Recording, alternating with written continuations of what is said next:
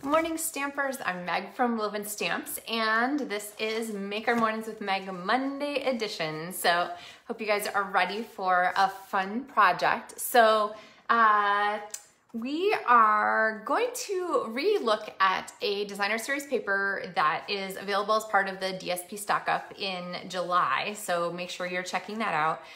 Link in the video description for supplies. But last week, or maybe the week before, I guess the beginning of the month, we did a card with the In Symmetry stamp set, this guy here, and it featured sort of this monochromatic, this single color kind of look here with the Night of Navy and the paper. But there are a zillion great choices with this paper. And so I wanted to come back to this and show off some of the other colors, there's the back side, so that you really would get an appreciation for how useful this paper will be. Hey Trish, we did have a great weekend here. Hey Sue and Melinda and Tanya, glad you guys are here. All right. So I wanted to change it up a little bit and not use the same stamp set though. So we are going to use the In Symmetry paper, but we're going to swap out and use the Batik Boutique. And there you go, Batik Boutique. I'm not saying the same word twice, but we're going to use this Batik Boutique stamp set and the coordinating dies. These guys here, dangerous to hold them up in the air, I think. But I'm gonna use those to really make the most of this paper. They're actually adjacent to each other in the catalog. Like if you flip one more page, like 114 or 115, something like that. And then you actually will catch the Boutique stamp set. But I am a huge boutique fan. It kind of goes along with tie-dye. And so when I saw this one, I knew it was something that I had to add to my collection. So I'm gonna show you a great way to kind of make the most of those design elements, how to use these colors. And yeah, look it. I must have been in like the boutique kind of design today because this shirt totally matches. I swear I didn't do that on purpose, but you know, you get in a design trend, maybe it just appeals to you at the moment. Okay, so like I said, we're going to use the elements in the stamp set. We are going to use this paper. I'm going to explain how the paper helps you make the color decisions, and I am going to show you 3 or 4 more cards, including 3 sneak peeks from the catalog that debuts on August 3rd. So I do think that today's card layout is the perfect card layout. There is really nothing to which it doesn't apply. So this is going to be a super useful video for you guys. All right, let's get you guys twisted down here. Oh, hey Carol, hey Kay, Teresa, and Debbie. Hope Michigan is sunny. We're pretty cloudy here today, but maybe you guys have a little bit more sunshine. All right. So coming in here, like I said, we are going to pick some colors. Now, how to pick colors when you are working with designer series paper, it's super easy. Just look at what's in the paper. You can even check on the back of the package. It will list the colors that are included in that package, and then you can select from there. So I've selected Just Jade, Flirty Flamingo, and Bumblebee, which are going to give us a great complement for this paper. And I decided that I wanted to go with a card base in Just Jade, and then use 3 strips of this designer series paper. So the great thing about this design is it's a terrific way to use up your scraps. It also is a really simple way to bring a lot of design element into your card without like overwhelming things, okay? So I'm going to, let's see, I didn't switch you guys over here. There we go. So I'm gonna bring these 3 papers here, so which I'm using, they're the busy patterns on this side, but I'm gonna use 2 of the colors. We'll get this kind of out of the way and get this set. Now, so for the 3-strip DSP card layout, the directions and the cutting sizes are actually in the video description here. And so we're gonna start off and we're going to kind of position these, be aware that there is some direction to some of these papers, so you don't want to just put them any which way. And they're going to go across the bottom of our card just like this, okay? Now I want one more element to go with that, and that's the strip that is 4 1/4 inches wide, and you want to cut it vertically just wide enough for your greeting. So if you have a really narrow height greeting, then you don't need all that space. And I'm going to bring in a greeting because I have it clearly on my mind from this In Symmetry set, which is a very similar design style. And so we're gonna use Hey Friend, and I've got that here on a block already. And this is gonna go on our greeting. So I'm gonna move this out of the way. It's always dangerous to stamp on layers, especially when they might wanna move on you. And okay, it's a little like headed downhill. So I'm gonna flip it over and try it again. And I'm gonna know that this time I'm gonna tweak my greeting just a little bit so that it goes a little bit better uphill. There we go, much nicer. Okay, so we're going to bring this back and pop this here on our card, okay? And now we're going to bring in our design elements. So I'm gonna stick with these same colors, and we're gonna use some of those images from Batik Boutique, which is, like I said, it's just a gorgeous design element kind of stamp set. And I'm gonna use these open ones here. You could intersperse and use the darker ones. There's some great samples in the catalog, but I'm gonna go ahead and give us a design element to go here. So that's the recipe for this 3-strip DSP card. 3 strips, a horizontal greeting, and then some big design focal point element that's gonna go right here. Happy Monday, Pam. Let's see, so I'm gonna bring in some basic white cardstock, and I'm gonna stamp. We're gonna do 2 different colors, and I'm gonna layer. So we could do just one, but we're gonna go with 2. So there's one, which I didn't get inked on the bottom, so let's try that again. I love the Stampin' Up! Cardstock has 2 sides. I mean, I know all cardstock has 2 sides, but I love that it is opaque enough and strong enough that you can stamp on both sides without worrying about it. Okay, so those 2 elements, I'm gonna bring in our dies and die cut these. And so this one's gonna go here. This one is gonna go here. You could use your mini Stampin' Cut Emboss machine for this because they're not super wide. And through the magic of television, I have 2 elements. And these guys are gonna be our focal point here. All right, now, this is a card as I first created it. And when I looked at this, I was like, oh, yay, I like that. But it feels a little like it's kind of hard to see what's going on here. So I thought, what happens if I stamp this on a piece of Flirty Flamingo cardstock instead, so that it repeats the color from this Flirty Flamingo paper.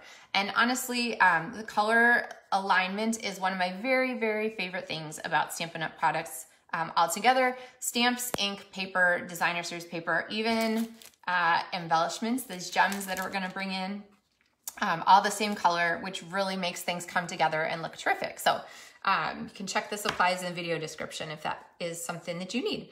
Now, die cutting this means I have this element, and let's see what happens when we swap this out. I'm gonna pop this one behind and this one in front, and look at how much better off we are, okay? What do you guys think? So much better, right? There's no competition here between these 2 elements. This one's really flowing into the background, and this one's really pushed up into the foreground, okay? All right, now, I thought that's great, but I really wanna make the most of the batik. And so I'm gonna bring in a layer of Just Jade. It is cut a 1/4 inch smaller than the card front, so it's 4 inches tall by, 5 1/4 inches wide. And I'm gonna bring back my, let's see, we are still gonna use that. I'm gonna bring back my batik elements and the Just Jade color, and we're gonna do some stamping of color on color. So I'm gonna bring this in. Now, this Just Jade on Just Jade cardstock is not like a shrinking violet. It's a strong color, but that's okay because this is gonna be kind of a background, and the batik image is kind of a busy design, right? Like that's what batik is meant to be. So I'm not gonna worry about that too much. Oh, good. Kathy and Kay, Sue, everybody says they like the flamingo better. I agree. Okay, so let's bring in this large element. When I do collage stamping, I always start with the biggest elements first, and I don't want to overdo it. So I think that's gonna be good for that. And then when I pull this off to the side, I'm actually cleaning it. Sorry, should show you guys what I'm doing. And then I'm gonna bring in our next one. And these all face the same direction. This one, I'm going to kind of tweak around a little bit. And I want it to look like it's cut out of a big piece of paper. So I'm gonna make sure my elements don't face sort of all the same direction always, okay? Although that was too deep. And cleaning that off. Let's see, because we're gonna come back to this for the inside of our card too. And what, we're stamping the inside? Yeah, of course we're stamping the inside of our card. And then this last one here is this little sort of, it's kind of busy actually, so I don't wanna get too much of it on here, but enough to have that little extra punch of design. All right, so this is like the true power of Batik Boutique stamp set. It is an ability to cover lots of space, have really pretty design elements, and get a lot of extra like textury kind of background to our card. So let's bring this over here and pop this all on here. And then this is gonna go here on our card like this. Now, when I do that, I really like to pop this up on Stampin' Dimensionals. So let's see, my drawer here, I have lots of small Stampin' Dimensionals. All right, and I have some edge pieces, so let's just go crazy with these. So, I know you guys don't throw them away, right? You all save your edge pieces. Okay, don't tell me if you've thrown them away before, because you'll never throw them away again. But all those rings around the edge of your dimensionals are just as wonderful as the dimensionals themselves. So make sure you hang on to those. Okay, and then that's going to layer on here. And now we have not only those two layers, but we have a delightful shadow layer around the edge of our card there. Okay, then these three I'm going to pop on here with some seal. And remember that these papers, this 3-strip design can be applied to any card layout. I think that's actually, there, I want this one next. Any card layout and any suite. You could do birthday cards, you could do thank you cards, you could do like character cards. There's really nothing that doesn't work great with it. So let's see, did I get the side that I wanted on here? I think so. Again, just using the edges of those dimensionals. So this is gonna flip up and layer on here. And now we have our flirty flamingo and our element here. So I'm gonna take this and I'm actually going to adhere it to our flirty flamingo flower. So let's see, I think I want this to be about like that. And then I'm gonna flip this, and just to make sure, you can see I stamped it twice, just to make sure that it stays where I want and has plenty of adhesive. I'm gonna go ahead and use that multi-purpose liquid glue there on the back. Okay, all right, what do you think? Need some embellishments, hey? Oh good, Tanya says she saves her dimensional edges, woohoo. Okay, so gems. I decided I want to use these square gems. They are delightful. And so I'm gonna go with the Just Jade, although it occurred to me that I could use the Bumblebee. Maybe I'll use Bumblebee on this version. I'll show you a different one where I use the Just Jade. And I'm gonna group these. I like to have a group of 3. So, oops, I pulled that one off. Uh-oh, I should just get my take your pick tool out and do the slide and stick. There we go, much safer. Then, well, plus it's easier. Okay, let's just stick that on there. Okay, slide and stick. Slide and stick. Okay, oh, those are kind of pretty. I like the Bumblebee too. Okay, the version with the Just Jade looks like this. I don't know, what do you guys think? Do you have a preference, Just Jade versus the Bumblebee? Let's see, you get it in the picture there. Okay, but we're gonna stamp the inside of our card now. So let's bring in a layer because, like I said, this stamp set is just pretty delightful for doing elements. So I'm gonna stamp, I think, 2 of these. We'll kind of do those off the edge, and I'm keeping them oriented. And to avoid like overwhelming the inside of the card, I'm gonna stick with the flamingo. And that's probably good because we don't wanna cover up too much space in there. So this is gonna go inside. All right, so you guys wanna see some other versions of this card? Like I said, this 3 DSP strip card layout, oh my gosh, and we're like super quick. This is a speedy card in case you couldn't notice. Let's see. Kelly says Jade, Cheryl says both, Tanya says Jade, Trish says Jade, Kathy likes Bumblebee. I am with you. There is certainly room for your own interpretation on this, lots of choices. But you guys want to see some other versions of this card? This is how flexible this card is. Oh, actually the other version that's really close to this, instead of using the background stamped, I used the, I know you can't really see it, the Pretty Flowers embossing folder, and use that on the background instead. And so here is that version of the card. You can kind of see those next to each other. So this one has a stamped background, which really shows off the Batik set. And this one has the DSP, or the embossing folder background, which is a little bit more subtle. So if you want to have that background be a little bit more in the background, then that folder is a good solution to that. So now, like this card, I have a version that uses the Sweet Symmetry stamp set. Remember, these are the stamps that I showed when I did that card just right before the 4th of July, this guy here. So here's the version, and so you can see it's the same 3 strips, the same size. I used the greeting from the same stamp set, and instead of the focal point being the Batik here, the focal point for this one was the stamps from Sweet Symmetry, and then the punch, because the punch is bundled with this great stamp set. So a really just great utilitarian kind of set to have on hand. Okay, so there's another version of the card. We're gonna keep going. You ready for the sneak peeks?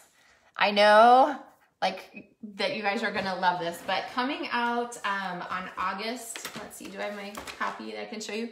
Coming out on August 3rd will be a new catalog. If you are one of my customers and you've ordered at least $50 from me in the last year, then you're gonna get your catalog in the mail from me, hopefully sometime this week.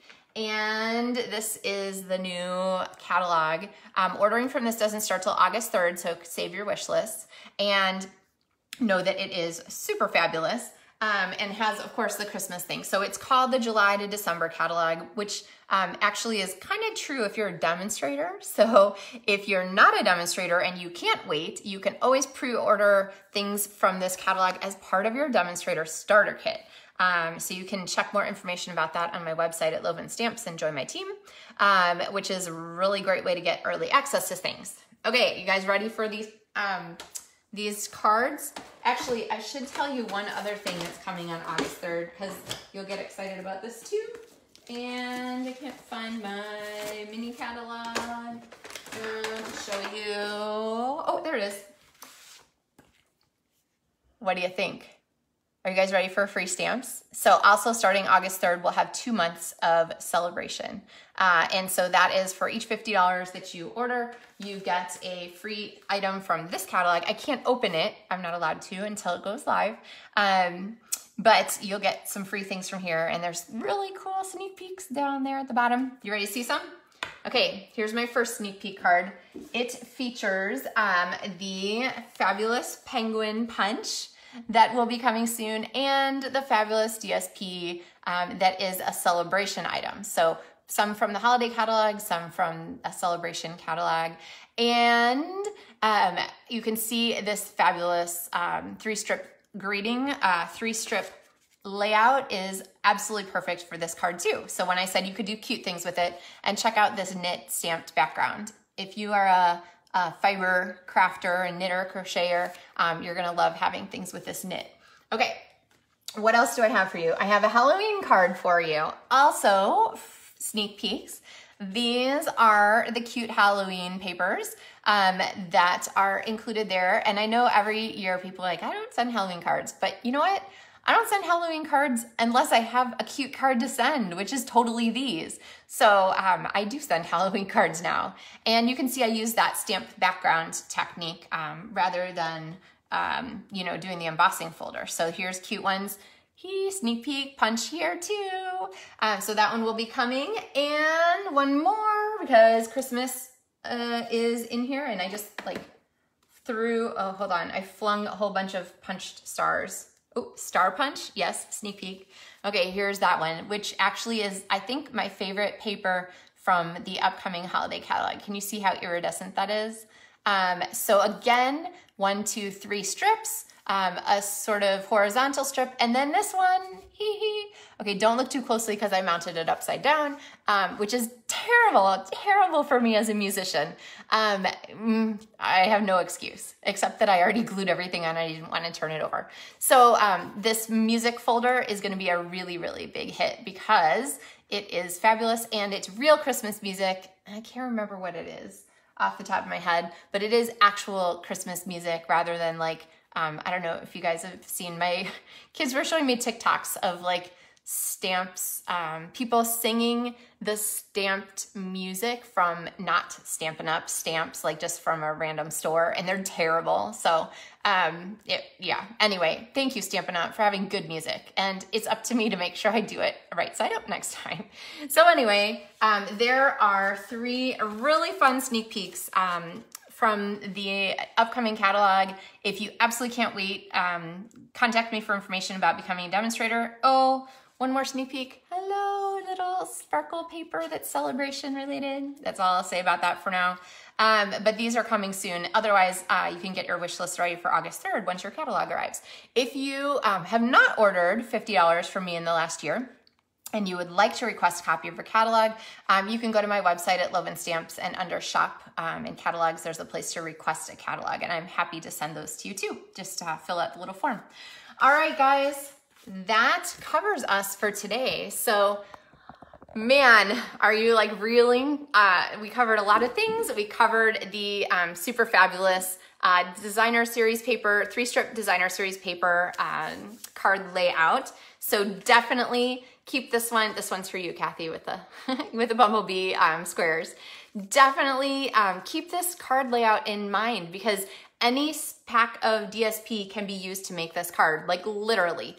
There's not one that won't work. 6x6 packs work great because they're, you know, you get 12 strips like this from one sheet of DSP. 12x12 paper works great because you can split it up into the small fragments. It's a great way to use your scraps, and it just really takes a lot of the guesswork out of the design process. So you can really kind of make the most of your stamping time and enjoy the process. So, all right, guys, thank you so much for hanging with me this Monday morning. I will be back on Wednesday and Friday this week with some more ideas to share with you. And yeah. Have any questions, let me know, leave a comment, say hi, say where you're coming from, and I will see you guys on Wednesday. Happy stamping.